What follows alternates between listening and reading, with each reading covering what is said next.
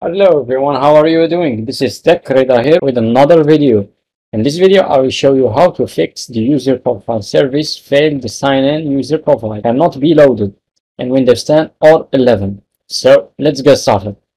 The first thing you have to do is press on the Shift key on your keyboard, keep pressing, then click here on Restart.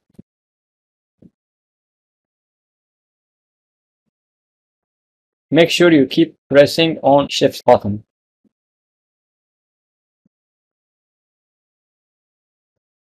And advanced settings will show.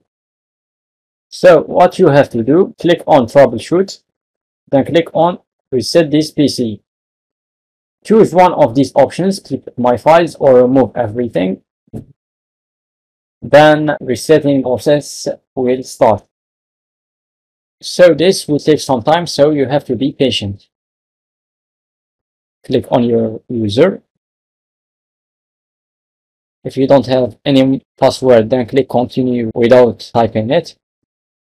Then choose one of these options. Click on local reinstall.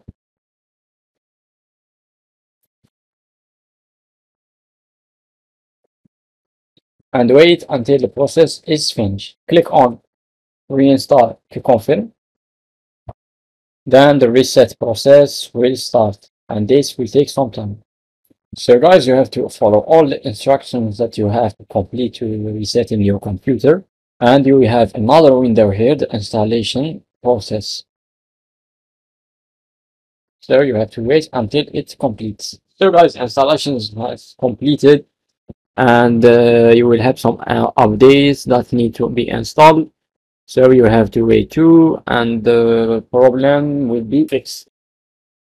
So choose this option, turn them off. And this is it. So guys, if you find this video helpful, please like and subscribe. And if you have any questions, please leave them in the comments below. And don't forget to join our Discord community server. You will find the link in the description. Until the next time, take care. Thanks for watching. If you would like to support me, please like and subscribe.